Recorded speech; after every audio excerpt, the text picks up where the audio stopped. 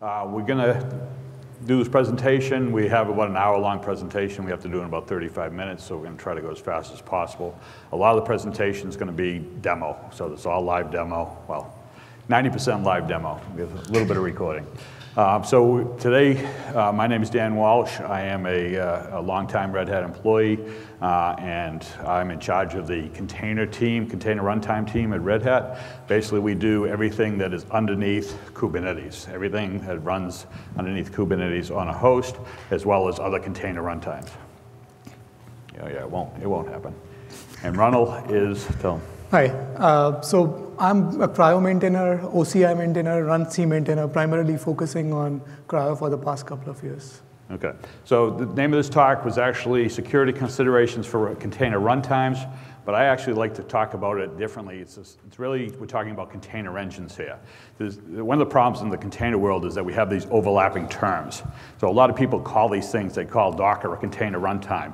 But really, all these things are engines. When I'm talking about an engine, it's the thing that actually pulls images to a host, executes containers on top of it, but usually container engines are actually launching OCI runtimes underneath. So we're going to go through all that today and show you some runtimes running underneath. So really think of things like Docker, CRI-O, Podman, Builder, Containerd, they're all container engines.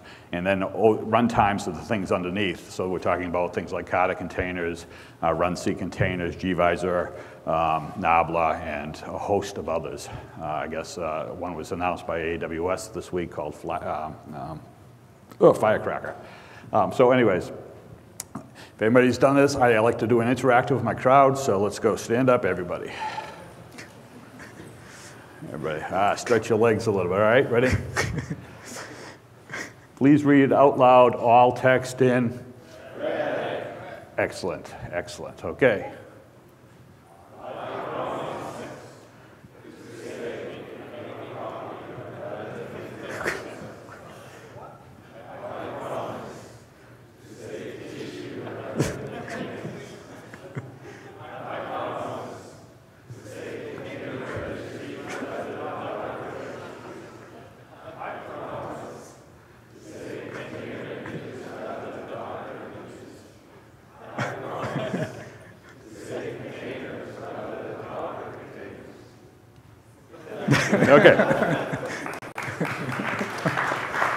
Okay.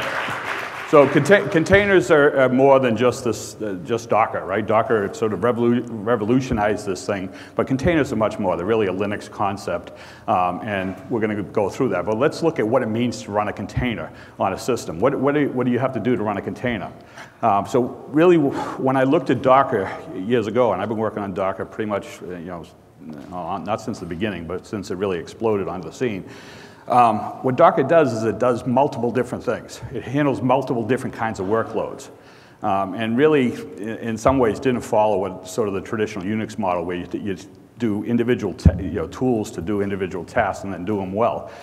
So really what we wanted to do is to break apart sort of what Docker is doing and try to figure out different ways of doing some of those functions. And of course, since I'm from Red Hat, we have to insert the systemd joke at this point. Okay, so we'll get that out of the way. So yeah, don't ask me what about systemd. So we want a separate use case. There's separate container use cases. When we're dealing with containers, we have separate ways we want to deal with containers. And I break them down to three main use cases. The one I push the hardest is containers in production. So most of the people that come to this conference are here for Kubernetes. So Kubernetes is all about running containers in production, right? It's not about developing containers. It's not about playing with containers. It's running containers in production. It's really moving them out. And the security goals of running containers in production is much different than developing containers or even building containers. So the second use case for containers is building container images. So when I want to build a container image, build an image that I'm going to push to a container registry, that requires more privileges than running a container in production. Okay, so because I'm actually writing to the images, writing content into the image store. Lastly, there's developing and playing and sort of getting familiar with what it means to be a container. Okay, so just playing around with a container, and that's a different use case as well. All right, so what we wanted to do is we wanted to build tools for those three different use cases and not basically lump them all together. So when we looked at it, we're here mainly for a Kubernetes conference. What does Kubernetes need to do to run a container? So the first thing Kubernetes needs to do to run a container is identify what the hell a container is, right? We have this, what is a container? So a container really means a container image, right? So people say, I want to run the Nginx container, or I want to run the Fedora container, or the HTTPD container. And what we needed to do is have a definition of what a container is. And this is really what Docker invented. So Docker invented the idea of a container image, right? It was basically a tarball and some JSON files that describes what's inside the tarball. Really, it's a root fs that I put content into this thing, a directory on my system that sort of looks like slash. I put content into it, and then I create a JSON file that describes it. What's the entry point, what environmental variables, and that's really what a container image is. And what we needed is we needed a standard to define what goes in that JSON file. So early on in the container process, when Docker came out, Docker basically owned the standard. And there's history of that being a problem when one company owns a standard, right, or a de facto standard. And the problem is called Microsoft. Well, most of us Linux guys like Microsoft now, but back in the bad old days, Microsoft owned .doc. And every time they released a new version of Office, they changed .doc format. And so everybody that was trying to build tools to deal with .doc would suddenly be broken. So what we needed to do is get a standard and get a standard on it, standards bodies together to do that. CoreOS came along before Red Hat acquired them, and they said, we're going to generate a specification. They generated a specification for what they defined as a container. And they generated the AppC spec. The AppC spec came along, and suddenly we had two ways of doing containers. We had Docker containers, and we had AppC containers. And what happened is a bunch of companies got together at that point and said, we have to have a standard. We can't have Debian and RPM again, right? 25 years ago, Debian and RPM, Red Hat and other open source developers couldn't get together on a standard what it meant to package software on Linux, so we ended up with two formats. So anybody who wants to ship software in Linux has to ship it in two formats. So the companies that got together were Google, Microsoft, Red Hat, IBM, CoreOS, might be the same company at some point, Docker, and a few others, and I always forget the others, and if they're in the room, they can shout out what. But basically, they got together and created OCI. So OCI image specification, bundle specification came out a year ago, and that basically says this is what it means to be a container image, and those container images considered the container registries. So the next thing you need to do after you define what a container is, you have to get it off of the registry to the host.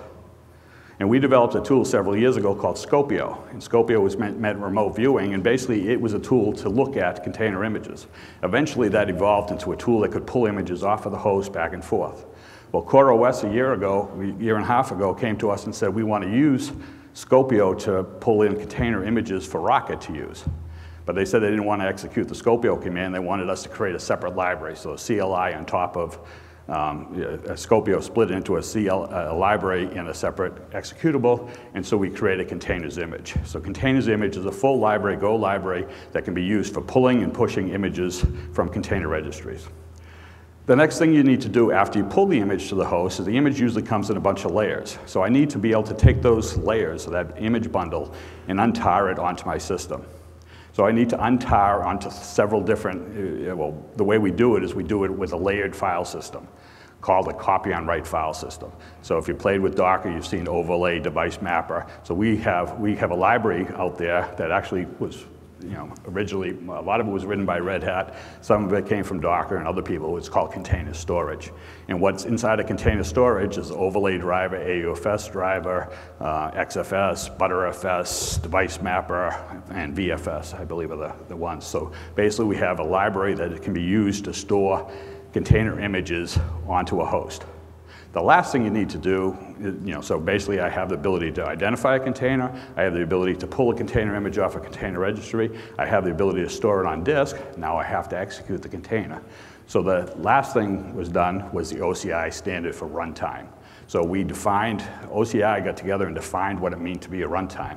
So when I run a container, I have 3 people that participate in defining what it means to run the container. First of all, I have the container image that has that JSON file associated with it, the image bundle spec. The second thing I have is the container engine. It has sort of hard-coded constants inside of it that it defines to run a container. And lastly, I have the user or the, like Kubernetes or something like that that's talking to the container engine and said, I don't want to use the defaults, I want to use these separate other things. What the container engine then does is it takes the input from the image, its own hard-coded image content, and the content from the user, combines it all together and writes a JSON file. That JSON file is what the image specification is. Then there's a tool that can read that JSON file, which points to the rootfs that was created on the copy on write file system, and it starts to execute the container. Basically, it configures the kernel to set up the container and run PID1. Run-C was, actually came out of libcontainer, which was donated to the OCI by Docker, and then we built a tool, and sadly, it continues to be developed all these years, a year and a half, 3 years later, and it's continued, still isn't 1.0, but pretty much everybody in the world that runs containers right now, sort of the traditional containers, is using Run-C. Docker uses it, CRI-O, all the tools we're going to be talking about today, all use Run-C. There's other OCI runtimes that have come along, like Kata containers, Gvisord, those other ones that I talked about earlier, have all implemented OCI. All they do is read the specification, and then they launch a container. Everybody got it so far? So the last step of what Kubernetes needed to run a container is also triggered by CoreOS. So CoreOS, sadly, all this happened before CoreOS got bought by Red Hat, by the way, so congratulations to CoreOS. So CoreOS came along, and they had Rocket. And what they did is they came to Kubernetes and said, we want to run Rocket under Kubernetes. And at the time, Kubernetes, this is three years ago or so, at the time, all Kubernetes did is call out to the Docker API. All they did is talk to Docker. So CoreOS team got together and they wrote a huge patch set that came to Kubernetes and said, if def Docker, do it this way, else def do it Rocket's way. And the Kubernetes developers teams basically at that point said, hold on, the Pivotal's going to come and they're going to say, if def gear, do it this way, right? And so they didn't want to have all these different container engines sort of specifying what it meant to run a container out of Kubernetes. And they turned it on its ear and said, instead of you guys coming to us and embedding your secret sauce into us, we will call out an API to you to run a container. And that was called the CRI, Container Runtime Interface. So this Container Runtime Interface was developed by Kubernetes team, and at that point, one of the members of my team, Marlo Patel, came to me and said, hey, we can build one of those. Right, so CRI-O. What is CRI-O? CRI-O basically loves Kubernetes. So CRI-O's only purpose is to implement the Kubernetes CRI interface, nothing more and nothing less. Doesn't care about Mesosphere, doesn't care about anything else. So it loves Kubernetes, basically. So Dan talked about all these pieces that we used to make up the container runtime, and let's see what a Kubernetes node looks like when we're using CRI-O as a runtime. So on the left, here you see the kubelet, and on the right is the CRI-O daemon, and the gRPC API is basically the CRI, which is implemented by the CRI-O daemon, and kubelet is using the client side of that API to talk to CRI-O to create and run images. So CRI comprises of the image service and the runtime service. And the image service is basically responsible for pulling down images. So kubelet basically asks over CRI, hey, pull this image because the container I'm going to launch is going to need that. And we use the containers image library to implement the image service. And the runtime service takes that image and uses the storage library to create the copy on write file system using like overlay or device mapper or whatever it is configured to use as a driver. And then it uses another OCI library called the OCI generate library. It's basically takes all the CRI configuration and converts it into a JSON that is the OCI runtime spec JSON, so Run-C can understand it. And for networking, we have been using CNI. So any plugin that is CNI compatible can be used with CRI-O. You just write down the CNI config and it'll pick Flannel or Calico or any other CNI solution. And then finally, for the runtime, today it calls out to any OCI compatible runtime. So if you have a path to your OCI binary, by default it's Run-C. but we also added support for Kata working with Intel. So we have support for both of those, and any other, I think even Gvisord works through that interface. And on top, you see a couple of pods running. And so what actually makes up a pod? So if you're talking runc, we have an infra container, which is kind of the holder container for the C groups and all the shared namespaces between the containers running in the pod. So when kubelet says start a sandbox, we launch that infra container, and then when it asks us to create containers inside that pod, those containers come and join the namespaces of the pod, and they are all run under the C group slice that is assigned to that pod. So they are kind of contained inside that pod. And then on the right, you see one more little thing called conmon. Now, what is conmon? So we wanted to design a CRI-O from the beginning to be able to restart CRI-O without taking down the containers that are started by CRI-O. So conmon is a small program written in C, and it stands for container monitoring. So what it's doing is it's basically watching the container process, and it just records when it exits it, and it can return the exit code back to the kubelet. In addition, it's also responsible for all the logging needs. So CRI defines a logging format, and conmon is responsible for reading the logs that the container process is spewing out and writing them out in the CRI format. It is also responsible for handling attach, exec, and events. However, conmon, you see so many conmon processes running. So for efficiency, we have written conmon using C and shared libraries. So your memory usage overall, even if you spawn hundreds of containers, shouldn't be a lot. So what's the status of CRI-O? So we have 9 test suites passing on each PR, more than 1,000 tests, and no pull request is merged without running all these tests, including Kubernetes end-to-end tests. So all the branches, all the PRs that go in there are always passing the Kubernetes tests. Right now, we are supporting versions 110 through 113. So we said CRI-O loves Kubernetes, right? So can you guess what version of CRI-O works with what version of Kube? Very simple. You just take 110 for Kube 110, 111 for Kube 111, and 113 for Kube 113, which was just released last week. And one more additional point, so OpenShift 4.0, which is Red Hat's distribution of Kubernetes, is going to use CRI-O by default for 4.0. It's already available as a preview. You can try it out. It's using CRI-O. And also OpenShift Online is using CRI-O in production today. So now I'm going to demonstrate a few security-focused features that we have added to CRI-O. So here I have the CRI-O daemon running. And here I have set a local Kubernetes cluster that is talking to the CRI-O socket. Let's do a get nodes, and you see we are using Kube 113.1. Let's start a simple web application which just returns a hello OpenShift string. So it's already started.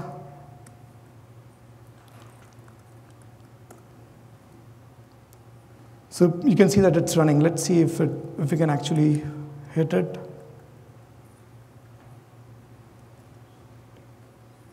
Yep, so it's up and running. Now I'm going to start another container.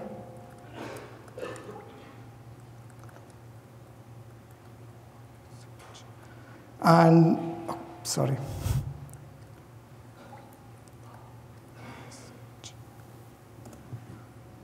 So this is an interactive container, and it's using the attach API, so you get an interactive shell here. Now let's jump to the CRI-O configuration for a second. So this is the CRI-O configuration file where you set up the CRI-O daemon. This is the part to the socket, for example. And right now, we care about the capabilities.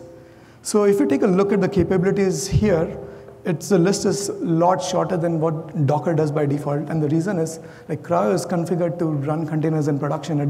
It doesn't support builds, a lot of other things that Docker does by default. So that's why we have been able to trim down this list. And like, it can be trimmed down even further if you can figure out what capabilities your containers aren't going to need. So one thing to note here is that we don't have cap net raw. Now let's go to our container and see what capabilities we have.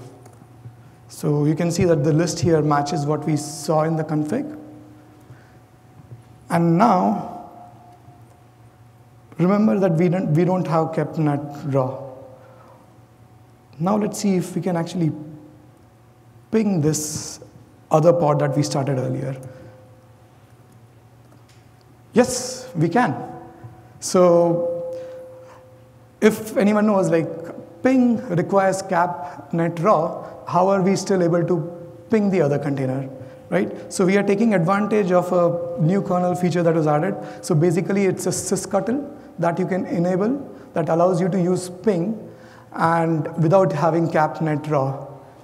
The advantage is, like, cap net raw has been involved in many security issues over the years, and if you give it to your containers, they have the ability to craft packages and potentially cause security issues. So CRI-O allows you to, like, set default sysctls, remove capabilities at the daemon level, so all your containers are more secure by default. Let's take a look at one more thing. So let's see if I can actually write or touch any files. So I cannot, and why is that? Well, I made use of another feature here, which is called read only equal to true. So what this means is all of my containers are running with no writable top layer. So if you're giving a writable top layer to your containers, they can end up writing content over there and end up using disk space, which you would want to save. So if you write your containers well, then the containers should be designed in such a way that they are only writing to bind mounts that you provide to the container. So in case of Kubernetes, you would be using the appropriate mount, like an empty dir or a persistent volume or something like that. So CRI-O allows you to, like, enable read-only, just like how one more tenet of being secure is never run any container as root. So this is a security feature similar to that.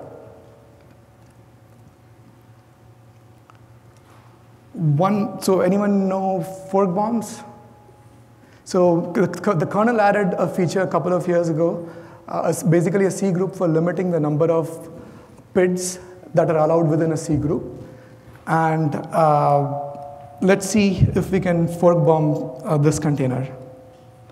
So what I've done here is CRI-O exposes a PIDs limit setting, and that is applied to each container started by CRI-O.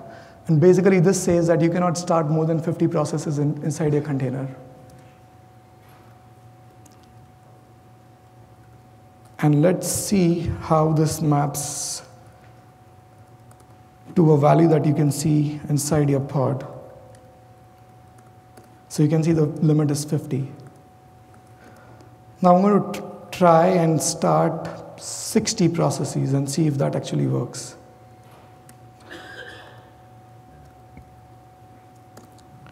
So you can see, like, 49 plus the shell itself makes up the 50. And after that, the kernel stops you from creating any more processes. So this is one more setting that CRI-O provides out of the box, and you can just use it to make your containers more secure. So earlier we talked about Kata, and our friends of Intel have created this nice little demo for us. And so Kubernetes recently added a feature called runtime class. And what runtime class does is it allows you to configure multiple runtimes, and it allows a way for you to pick the runtime in your pod YAML. Say, for example, if you want more security for a particular pod, then you would say you would want to run that in a VM-based container like Kata. So that's what this feature does. So I'll try to, this is a long presentation and we'll give the link in the presentation if you want to see the entirety. I would highly recommend going through all of it, but because we don't have time, I'll just jump to the relevant parts for now.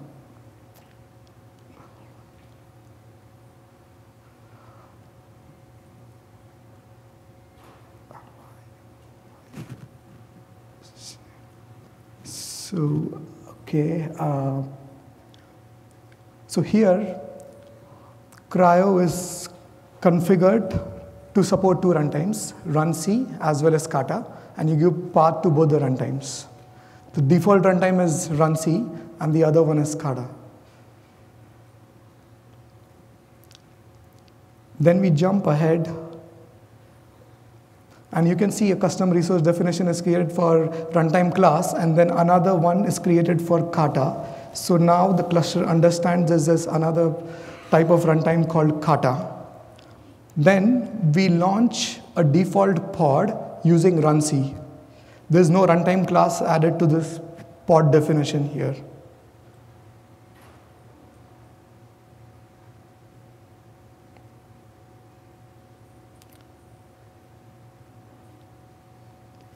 Just jumping ahead a little bit.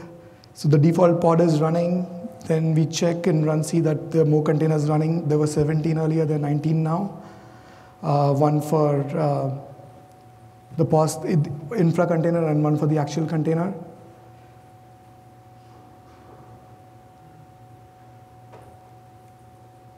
Then we see that there's nothing running under Kata containers right now.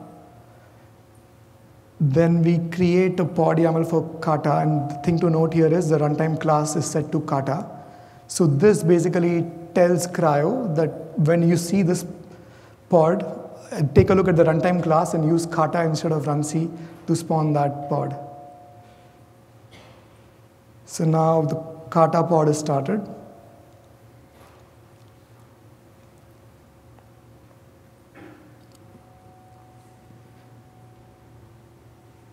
Nothing got added to runC, but you see 2 containers running under Kata. Good. So the whole presentation goes over how to set this up entirely. So if you're interested in details, please check it out.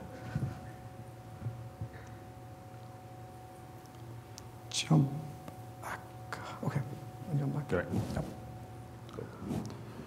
Okay, so that was basically CRI-O. Now we're going to be talking about Podman. So one of the, originally I talked about the 3 ways you want to run containers. Well, one of them was running in production, as we just saw. We can take advantage of a lot of security features that aren't available when I want to sort of play and test with a container.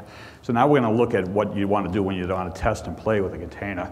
And we introduced a new project called Podman about a year and a half ago, and we call it part of the LivePod project. But basically, Podman stands for a pod manager. But really what we wanted to do is we wanted to replace Docker CLI. So this is a different presentation I give sometimes called replacing Docker with, oh God, you're falling asleep out there. Okay, so this is what you do. You do a DNF install, Podman. Then you do alias Docker equals Podman. Any questions? We'll hold off questions to the end, okay? So, and the way I can prove that that's true here is, this was my favorite tweet all time. This is Alan Moran, who I don't know. I said, I completely forgot that 2 months ago I set up an alias of Docker equals Podman. And by the way, this happened in May. And it has been a dream. And then he says, no big fat demons, which is my mantra. And down here, someone responded to him and said, how did you figure out that you were weren't running Docker? And he said he ran Docker help. And of course, Podman help came up. So let's jump, and I'll give a quick demo to show you all the security features that are in Podman. So first of all, that's for Ronald's password when you're at the sudo. Okay, so the first thing we're going to do here is just show you Podman version. So pretty much looks like Docker version, Podman info. Now the interesting thing here, podman info, pretty much like Docker info, except that unlike Docker, we did not want to lock you into Docker I/O. So we wanted to allow you to customize and pick which registries you want to have in your environment. So if out of the box, this is a Fedora system, so we have Docker I/O, Fedora project.io, Quay.io, Red Hat, and CentOS's registry. So if you give I want to run Nginx, it'll go through the list of registries and ask. If you want to set up your own registry and remove all these registries, you can do that. You can do whatever you want with the configuration of this tool, right? So it's any registry. So one of the things we talked about is building containers, right? So we talked about building containers as a third way. Well, we're not going to have time to actually show you Builder today, but we're actually running Builder right now. But what we're actually doing is we're running a container with Builder inside of it. And then we're using Builder inside of a container to build a container. Okay, and that's a lovely way of, So we're actually just built, up above, we had a Docker file that actually had the 3 lines of, keep going up a little bit more. Basically, it pulled Alpine, set up an environmental variable and a label, and actually created an image inside of a container. Now, what that really demonstrates is using this tool, there are no daemons, right? There's no reason to have a daemon. It's just a standard fork and exec process for running a container underneath it. And we can actually build containers inside of containers without leaking the Docker socket into containers. And by the way, access to the Docker socket means you have full root on the host and there's no logging to track what you do. So now we are actually going to basically run the container and show you that we have so here is the container image that we built on the system. So we built an Alpine image, and we pulled the Alpine image, and then we built it. Now we're just going to remove and clean it up. Okay, so pretty much Docker can do that, right?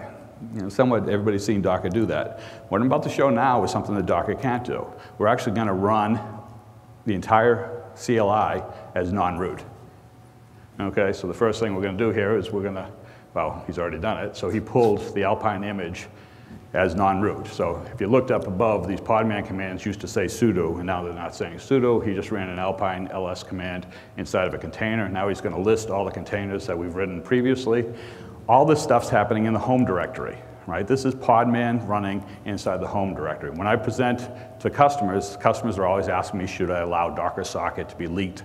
All the developers want to run with Docker socket, and I say Docker socket is worse than giving sudo with no password. At least sudo with no password has logging, okay? And when I say that, everybody say Docker has logging. Yes, and if I have access to Docker socket, do all my stuff, and then I destroy the container, and I destroy the log at that time. So if I do podman images, you'll notice that I have 2 images inside of my home directory, but now if I do sudo podman images, you'll see that I have a whole bunch of them. Now that shows that there's a separation, root images versus user directory images. And that means that every user is going to have his own store inside of his own home directory, and that way they're isolated from each other. That's taking advantage of the user namespace. Now, if you come to the if you want to see a demonstration of user namespace, it takes too long right now. I'll be at the Red Hat booth afterwards, and I can show you some of this stuff. But all this is taking advantage of user namespace to be able to do this functionality. But user namespace is actually even better than that. User namespace means I can map non-root users to root inside of a container. So here we are demonstrating, we're going to create a container. Now we're going back to root, and we're going to create a container that maps 0 to 100,000, and then the first 5,000 UIDs after it. So I'm mapping 5,000 UIDs starting at 0 inside of the container, and they're actually UID 100,000. So one other thing we added to Podman is we added the ability to actually, Podman top now has the ability to reveal what's going on inside of a container. So here we have user and host user. So it shows you that you're running as root and UID 100,000. The next line we did is like rep. We did basically just a standard PS command, and it shows that that container, even though it's running in a user namespace, is running as 100,000 on the host. Now we run a second container as 200,000, and we're going to see that's running as root and 200,000. Now we're going to do the PS command, and that you can see now is running at 200,000. So we have 2 processes running in container. They both think they're root, but if they break out of the container, they would be treated as UID 100,000, UID 200,000. Now this is user namespace, but it's never been used anywhere. Okay, user namespace is available inside of Docker right now, but it's a single user namespace for the entire all container runtimes. All right, it's not even used in CRI-O yet, and that's mainly because Kubernetes is behind in being able to handle it if we put it in a user namespace. But we're doing it in Podman, we're experimenting. We're also working with the Linux kernel guys to make this fast, to make it as fast as possible as far as handling it. So another interesting thing about Podman versus Docker is a client-server operation. That means that basically when you run the Docker client, the container is not a child of your process, it's a child of the container daemon. Podman is different in that it is a fork and exec model. So the process, the container, is actually a child of your process. How many people in here have ever heard of login UID?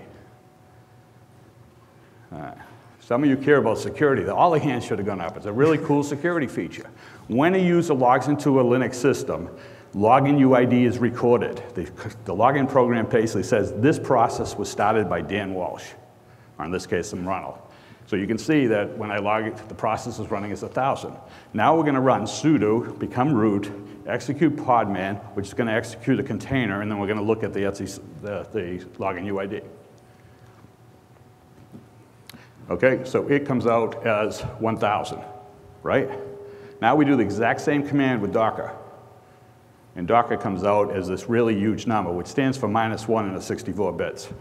Okay, so this means that the Docker daemon was never set, right? It wasn't created by a user process. It never logged in. So it ran the container as that. So why is that important? Let's look at the auditing subsystem. So this command here basically says I'm going to watch Etsy Shadow. Okay, it's going to watch for anybody modifying Etsy Shadow. And we're going to break out of our container. We're going to run podman and actually modify Etsy Shadow. We're doing a touch of Etsy Shadow. Now let's look at the audit log. It says right here that this evil human being up here just hacked the system, okay? And then he did something weird on that keyboard. Okay, so Ronald basically has modified that. So now we just ran Docker, the exact same breakout of Docker, and now we're going to see what happens when Docker does it. And it comes up with an AUID is unset. So if a container breaks out of Docker and affects the system, you have no idea who created the container to do that, whereas podman is. So it's just a way to think about what's happening versus a client-server model versus a fork and exec model. Let's go to next. So other features. So containers, if you've ever seen me talk about containers, I always talk about all these security features that are involved in containers.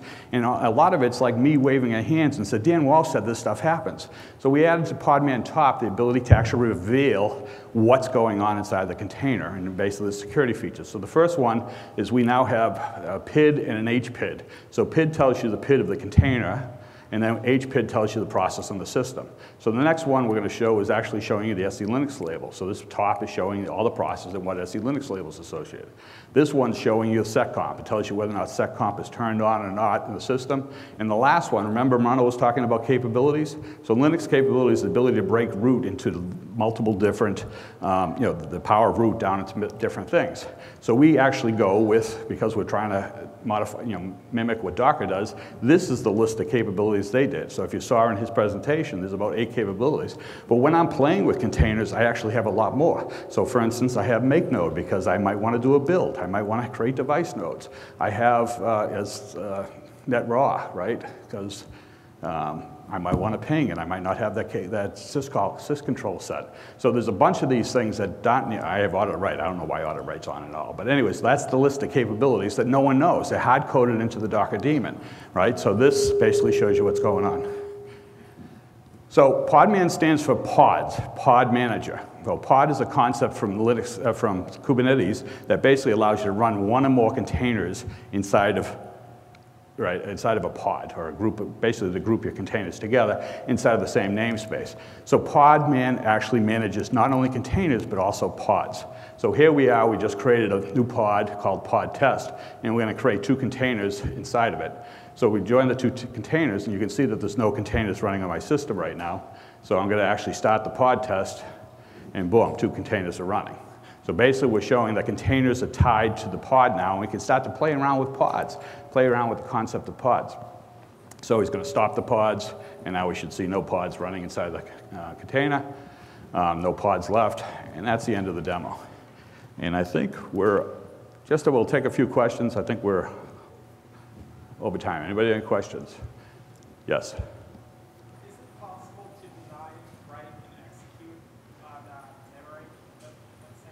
Is it possible to deny write and execute on memory?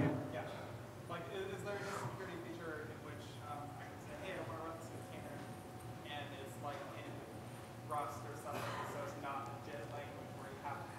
Yeah, I don't know of any way in the kernel to do that. Yeah. Yes? What's the distinction between having CRI-O implement CRI, but then also have container D implementing the CRI plugin? What's the difference between XFS and ext4 and Ubuntu and Fedora? And it's just different ways of doing the same thing, right? There doesn't need to be only one way to run containers under Kubernetes. So they're competing projects. So we actually believe that CRI-O is better. They believe that Container D is better. Anybody, any other questions? Yes. From the security standpoint, I've been doing presentation. This is the first time I'm hearing about it, but I have worked on Guard and Runtime Container, which also work on a similar way. So Garden Runtime Container is another competing project. I don't think it runs on the Kubernetes yet. That's part of Pivotal. So that's a different container runtime altogether. I don't know if they support OCI yet or not. Last question, yes? Yeah, go.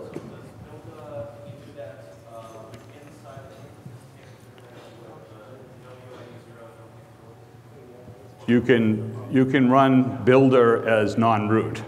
So yes, you can run Builder inside of a user namespace inside of Kubernetes, yes. So I could run a bunch of containers doing builders inside of Kubernetes, yeah. Can I safely alias Docker? Yes, I can alias Docker equals podman, and then I can do a podman build, a Docker build, and it will do a podman build. So Builder is actually built into podman for the podman build capability. Yeah. Okay, thank you for coming, guys. Thanks.